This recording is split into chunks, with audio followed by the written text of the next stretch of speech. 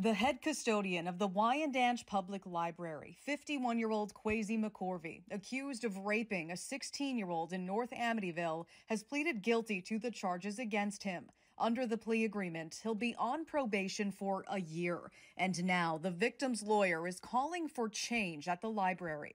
How can you have a sexual offender or sexual predator working each and every day where our children come to read and learn? The young woman says the sexual abuse happened between 2016 and 2018, and she says it often happened here at the library. In 2021, she notified the then director and filed a police report.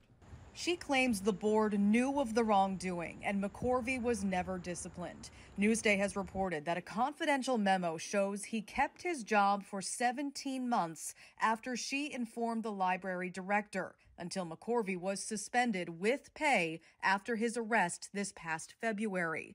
Her lawyer today demanding members of the board who knew of the allegations step down, leading to some tension. This is the problem, ladies and gentlemen. The problem is you The are problem- a liar, and this is the problem. And you're misleading this community. Nancy Holliday is a former member of the library board, the current vice president of the Wyandanch School Board, and McCorvey's aunt. We need more people who are vested in their community instead of being vested in their own family members who work here at the library.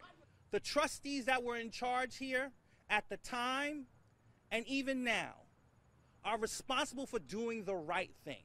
The victim's lawyer has filed a notice of claim seeking $30 million in damages for gross negligence. We have reached out for comment from the library board and their attorney and have not heard back. Reporting for Newsday TV in Wyandanch, I'm Macy Eglund.